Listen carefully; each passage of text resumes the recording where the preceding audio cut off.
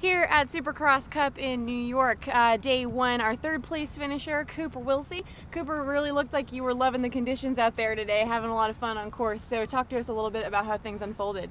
Yeah, you know, having Carrie and Curtis and Justin and Jeremy out there, I knew it was going to kind of be a really hard race.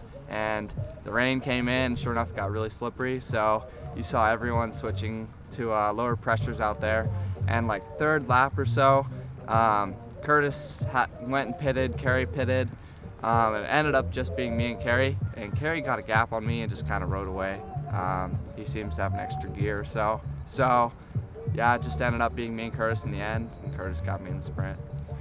So, yeah, it really looked like an exciting finish between you and Curtis. You guys were really going back and forth at the end there. Where did he just put in his final dig at the end there on you? Yeah, he just passed me right before the last wood section, and I just couldn't come around him in the finish, so yeah.